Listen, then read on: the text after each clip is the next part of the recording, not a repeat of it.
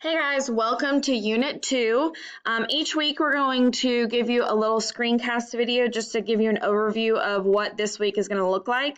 From my perspective, it's going to look a little bit different because I'm going to go from the resources and yours is going to be through the learning pathway. But I just want to kind of break down of what all your assignments are going to be. So Unit 2 is a 2-week unit. And it is broken down into 2 parts. So you can see over here on the left side in the tree that part 1 is August 16th through August 22nd, and part 2 is August 23rd through August 29th. So part 1 and part 2 of Unit 2. First thing I want to show you, so Unit 2 is going to be on goal setting. This is kind of your overview page, and you can access this through your planner when you first open it. Here is the checklist. I'm always giving you an option to make a copy of the checklist. This is not something you have to turn in, but it just allows you to see due dates and what all is due in Unit 2.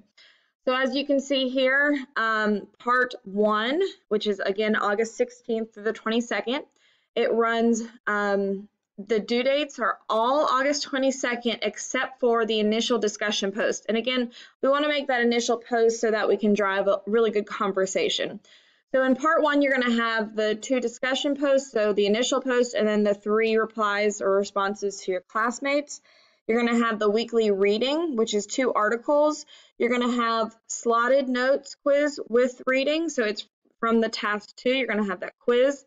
Remember, on that quiz, you can retake it as many times as possible to get your desired grade. And then you're going to have a goal setting Nearpod. So that's all for part 1. So all of this is due by the 22nd, and again, the initial post is due on the 19th. Then for part 2, you're going to have 4 more tasks.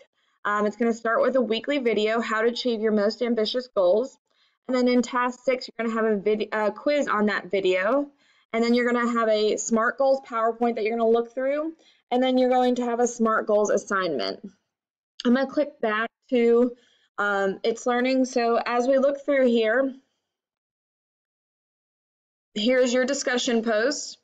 In this discussion, you'll be looking at the potential barriers that you have or you could face in regards to your health.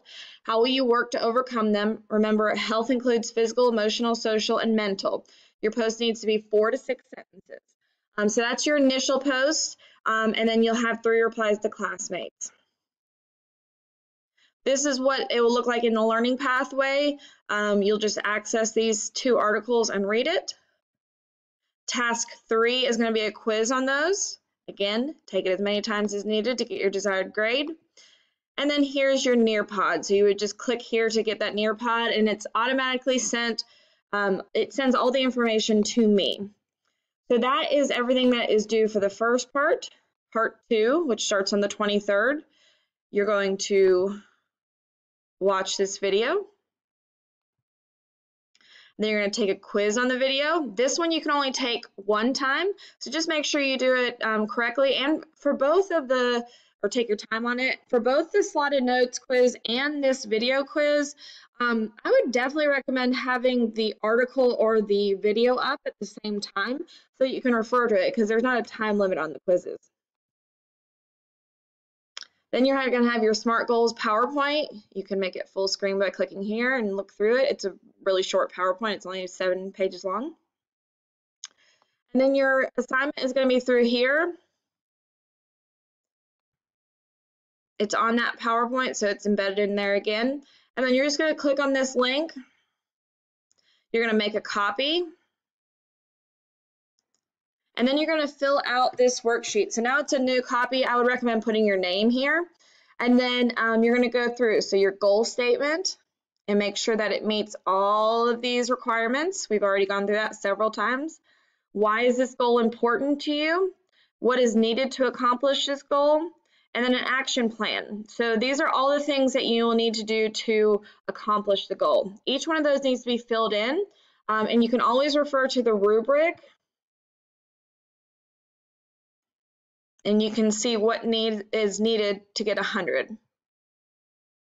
Please, if you have any questions, make sure you contact your teacher. I hope everyone had a great week 1 and looking forward to Unit 2.